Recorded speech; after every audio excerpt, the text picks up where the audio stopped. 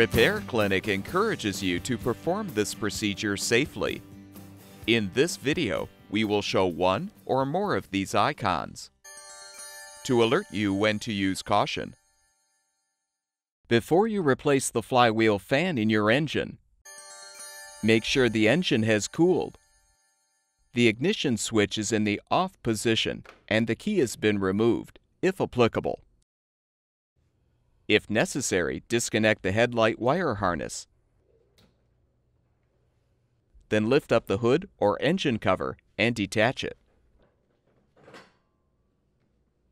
Now rotate the air filter cover retaining knobs counterclockwise and pull off the cover. Lift out the air filter. Use a 1/4-inch socket or nut driver to unthread the screw inside the filter housing. Now use a 3/8-inch socket or wrench to unthread the 4 blower housing mounting bolts.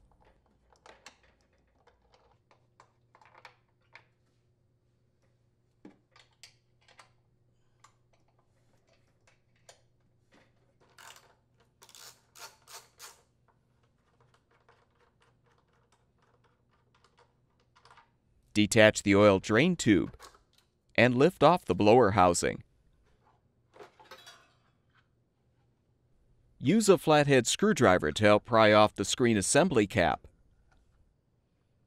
Next, use a pipe wrench to secure the drive pulley and a 15/16-inch socket to unthread the flywheel mounting bolt.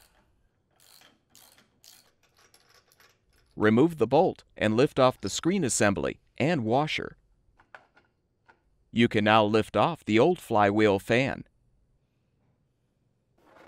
Install the new flywheel fan by aligning the tabs on the fan with the notches in the flywheel.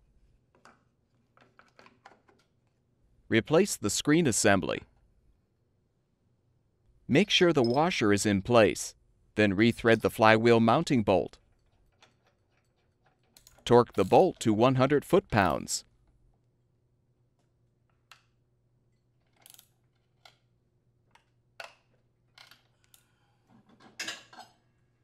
Snap the cap into place.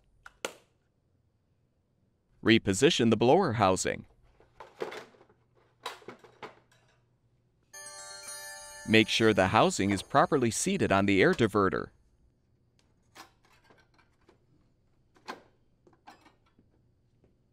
Rethread and tighten the mounting bolts to secure the housing.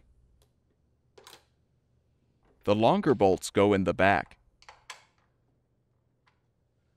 Replace the screw in the filter housing. Reposition the air filter. Realign the cover and rotate the retaining knobs clockwise to secure.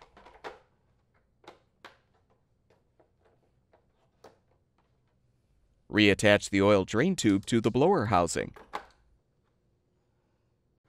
Reinstall the hood or engine cover. And reconnect the headlight wire harness if applicable.